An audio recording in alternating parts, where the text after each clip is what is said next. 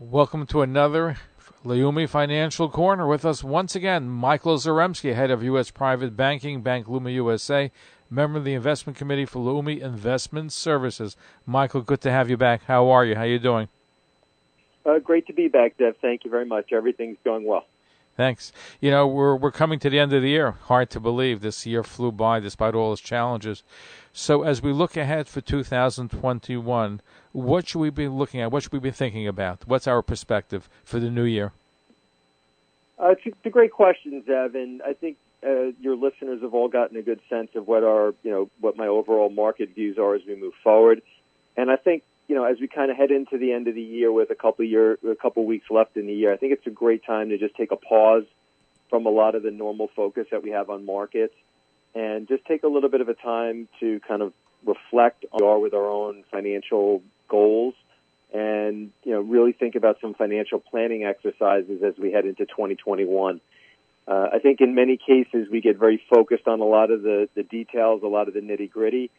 And I think it's a good time to kind of take a step up, think about it from a more broader, more holistic picture, and really try to make a reassessment of, what are our financial goals?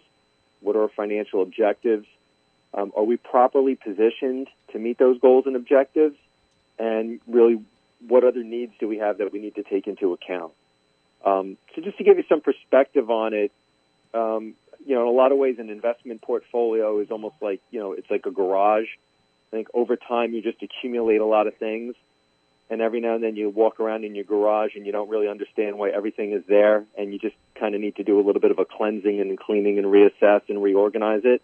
And I think right a good time at the end of the year to kind of go through that exercise.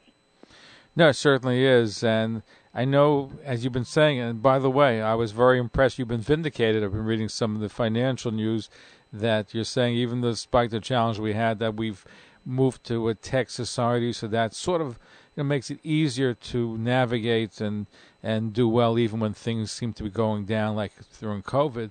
But overall, with the vaccine and everything moving forward, so I would have to say you're probably going to be even more optimistic and bullish for 2021. Yeah, I think I'll remain very optimistic and bullish, but you do raise an interesting point, and one that I've kind of struggled with myself. And, everything being online and everything being internet-driven, again, another part of the world where I find myself kind of being in this cluttered garage of stuff is when you look at a lot of your accounts where more and more stuff is online and you can't really find stuff as well. And again, going back to my original point, I think it's also a good time to kind of sit there and say, what do I have out there in terms of my, insurance, whether it's for your house, whether it's for your kids, whether it's your family. And there's a lot of things where I think we just kind of, they're online, they're in the Ethernet someplace, they're out there in space, and we kind of forget about them. And I think we need to kind of rein everything in right now, take a real hard assessment about what the world around us looks like, what our whole investment or financial portfolios look like, and really do some deep dive financial planning exercises.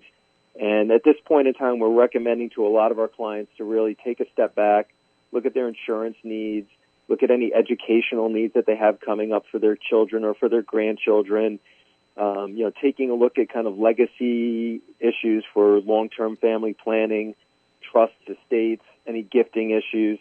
And, frankly, I think one of the other opportunities that we see right now, again, for a lot of people is, taking a look at where there are opportunities to gain some leverage and, take advantage of some of the low rates in the market in terms of even just looking at mortgages and looking at ways that you can really take advantage of it. As we've spoken many times, interest rates are incredibly low. The Fed is basically encouraging everybody to get invested. So again, it's a good time right now to take a reassessment of where do I have opportunity to maximize my risk tolerances, maximize my opportunity set, go through some of those risk budgeting exercises, see where you have your cash needs, your spending needs. And again, at the end of the year, I think it's always a good time to kind of reassess and, start to think about, what 2021 will hold and what the world will look like going forward. What's also interesting, so many people are probably going to look at their portfolios at the end of the year and be so much shocked at how well they've done. Again, as we've talked about a lot, there's been a lot of negative news. There's been a lot of bad things happening, but financial markets have increased. So, whatever you thought you might have had left in the kitty at the end of the year, again, it might be a lot higher, and that might be a good opportunity to, again, reassess, is everything that I have here the stuff that I want to have here? And if I have more than I needed, how do I, move that around or put that in the right places so that going forward, everybody's well positioned?